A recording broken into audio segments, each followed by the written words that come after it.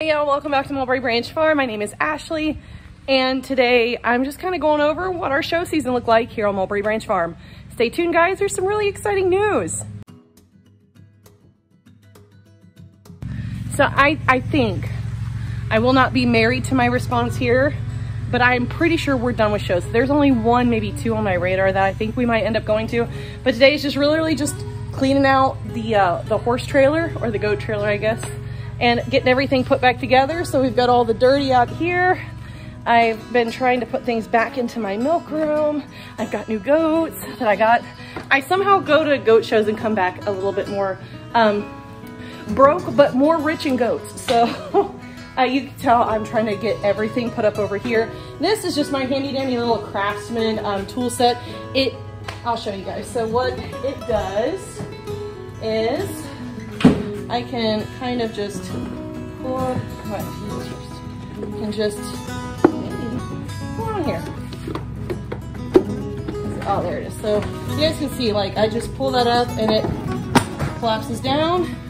And then on the top here, I can make myself a little, and it just rolls back and forth, which is super nice when you're at a show and you bring your whole pharmacy and you bring everything that you could possibly need, even though we always end up needing something other than what we packed. But that's super nice to kind of just throw in the trailer and go. And then when we unload, it's got wheels on it. We pop it like we've got carry-on luggage, and we just roll that sucker onto our stalls, into our tack pens. But that's what we've been doing today, is just trying to get caught up. Been out bush hogging the field, trying to mow, trying to get everything put up, because while show season is pretty much finished, and I'm getting ready to go over some of those show placings, the exciting ones anyways, not the ones where I'm like, oh, I thought that goat would do better. It means that breeding season is around the corner. I have 2 does that I bred for November. I've bred 2 does for January, and I am patiently awaiting for some of my other girls that I know aren't going to be in the show string, but are wonderful producers and give me wonderful kids.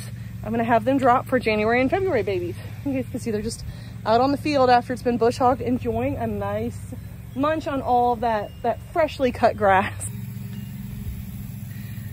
So it's nice to be out here while it's peaceful and watching these girls kind of mingle and get back into foraging, because we have shown 3 weekends straight.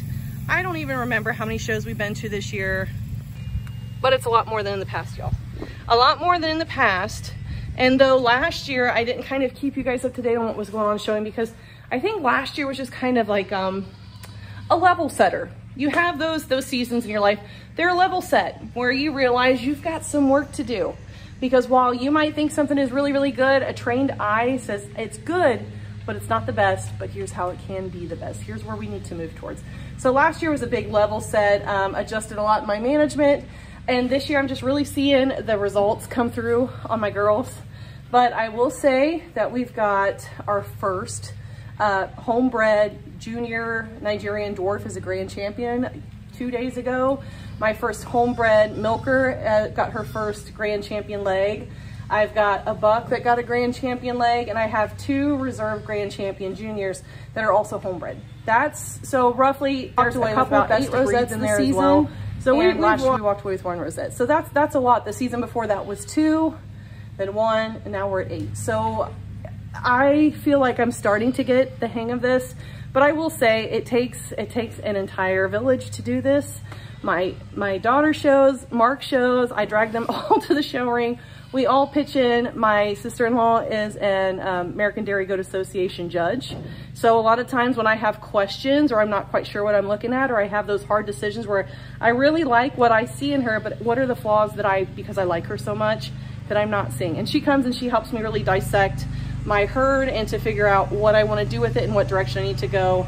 And we've made some cuts this year, guys, and we've brought in some new bloodlines, all in the fairness of goat breeding for both production and show. We start out a lot of our show seasons in May with the Heart of Indiana, and you know, it's always wonderful to go to these shows. I know some people that raise goats think that shows are, you know, a little bit of a waste of time, but for us it really is like a labor of love. We love going to these different shows and meeting different people and saying hello to friends that we don't really get to see a whole lot rather than at shows, because we're all busy. We're all goat farmers and we're all trying to achieve the same goal. So that means there's lots of long hours put in behind the scenes in the barn and in planning your breeding schedule and picking out the animals that deserve to stay in your herd and in your breeding program and those that need to be culled. Oh my goodness, I can't even really think of how many different shows we've gone to this year. I know that on average, we used to do maybe one, maybe two, if we were really feeling great, a month, our first 2 years of showing. This is our 3rd year of showing in the ADGA sanctioned shows circuit here in the tri-state area, which for me, the tri-state is Indiana, Ohio, and Kentucky. I did go to a couple of Ohio shows. I mostly stayed in Indiana though.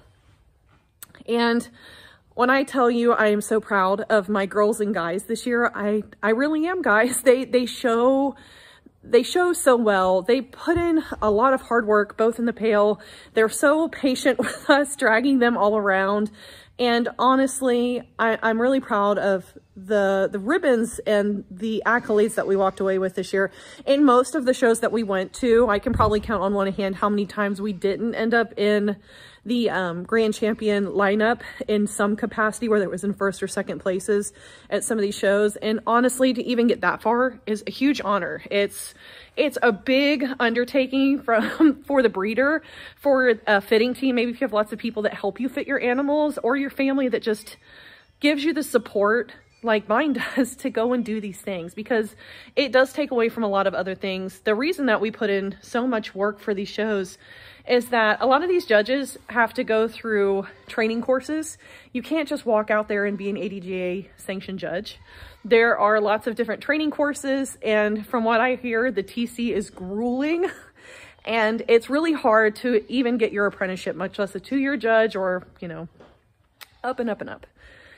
So to be able to walk into these show rings and to have judges that have had to pass tests and have to be able to show that they know how to speak and that they also know enough about the goats to be able to make a fair judgment says a lot about your herd when they end up in these grand champion drives.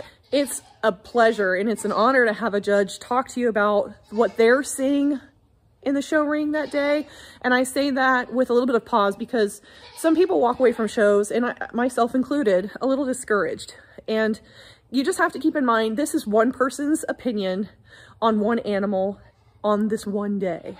It doesn't mean that whatever the judge says that is the end all to be all for this animal. They might be having a bad day, you might be having a bad day, or maybe they're just not showing to their full potential.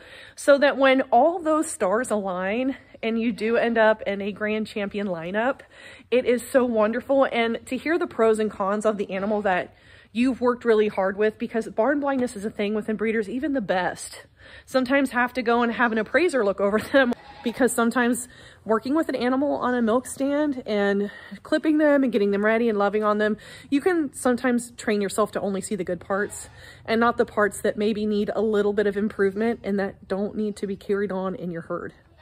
And that can be a little bit difficult to do sometimes. So these judges are doing that for every participant that walks in the ring with an animal.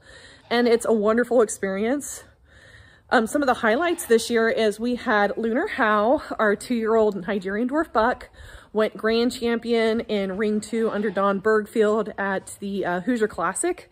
This one was like a big deal for me because it was the most bucks we've ever showed against. And it was a Nigerian Dwarf specialty at the show, which means there were tons, tons and tons of Nigerian Dwarfs. To be able to walk away with a gold and black ribbon at something like that just was so awesome. And he also went on to have best of breed for that. And he's also won reserve champion. And there's only been maybe 1 to 2 rings where he wasn't first place. And if it was either we were having a bad day, or I'm like, at one point he broke his collar in one of our show rings. And I think that was the furthest back that he placed in one of these shows, and it was 3rd or 4th. So I'm very proud of him to be able to say that he went and he's brought home 2 rosettes. One is a grand champion leg. And for those of you that do not understand what I'm saying, when I say that he earned a leg, every dairy goat that becomes a permanent champion must earn 3 champion legs. 3 times they came in a ring and came out grand champion. And we actually had some really big wins just as a herd this year. I had my first homebreds bring home rosettes. The first one that brought me home a rosette was Miss Tahila. She has a Lunar Howl chicken hawk daughter at a Midsummer's Dairy Goat Show in Martinsville, Indiana in September. It was August. That show was really fun. We had quite a few juniors place up in the grand champion lineups. Bucks were in there both times. We didn't stick around for seniors just because that was a 2-day show and I only had time to be there for 1 day. So it was juniors and bucks for us there.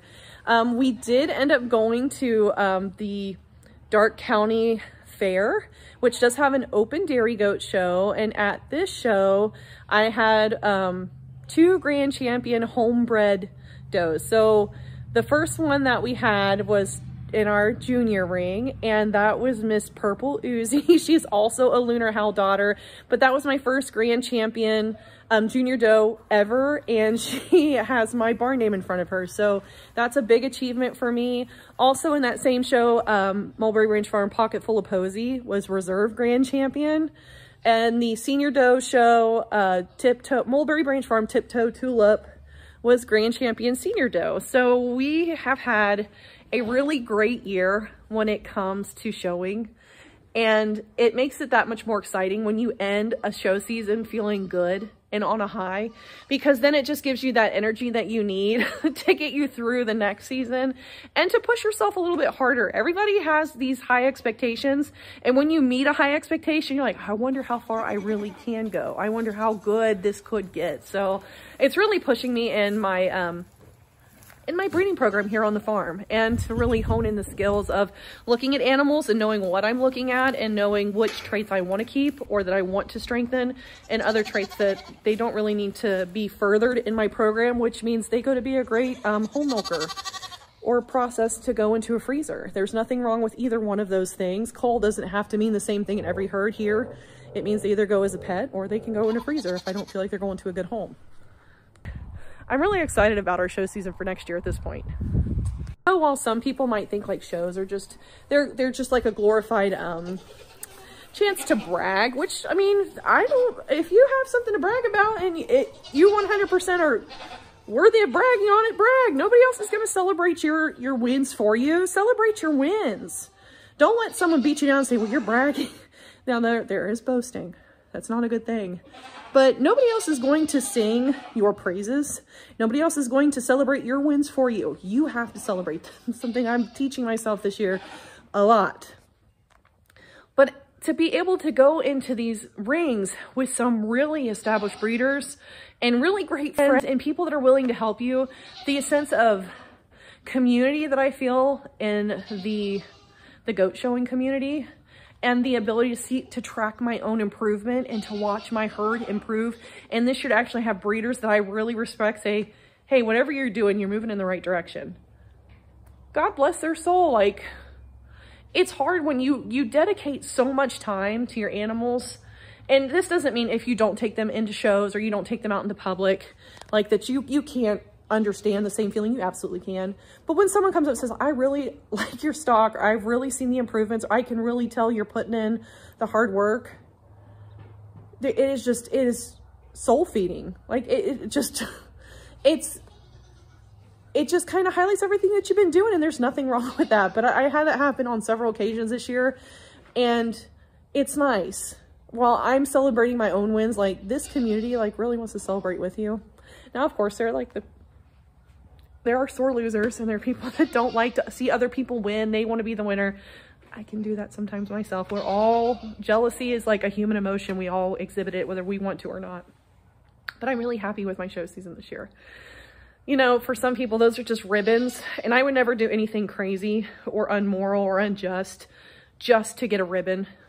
We have worked our tails off, and we have sacrificed, and we've really sacrificed in lots of different ways to try to make a marked improvement in our herd. And it's nice to get the recognition for it, both in something tangible like ribbons or rosettes or accolades for my barn name, but also to kind of get that camaraderie at these shows and people to just say, hey, I know you're doing a good job, and I know you're moving in the right direction. I've seen a marked improvement. It feels good. And I use these shows as a tool to better my herd. One of the things that we've loved about dairy goats is that everything on the unified scorecard is to have a long producing doe. They focus on longevity and they focus on productivity. And a lot of the conformational marks that they'll have, like good strong feet and legs. Well, I mean, if she can't walk around and feed herself and move throughout the pasture, she won't be able to be productive because her legs and her feet are broken down. If she's a narrow doe or she's narrow through the hip, she's not going to be able to pass kids easily, which means that there's a marked health risk with her having babies, which for a dairy goat, that's what produces a lactation, is a gestation, a full-term pregnancy, a birth, and lactating. So I kind of have to have those things in there. So I've loved that. The way that they judge them is so that they can be long living and long producing. And I love that. And I love the show world for that, in the dairy goat world at least.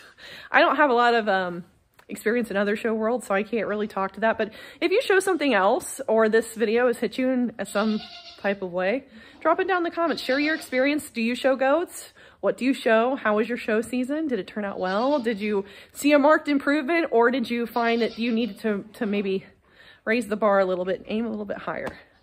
But guys, I am so happy that you stuck around with me to go over some of our show wins from the 2024 season.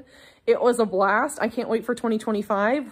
Still got some kidding videos to come, so make sure that you're sticking around for that. But in the meantime, guys, thank you so much for spending your time here with me on Mulberry Branch Farm. I hope that you are all staying safe out there and being kind to one another. God bless you. I'll catch you in the next one. Bye, y'all.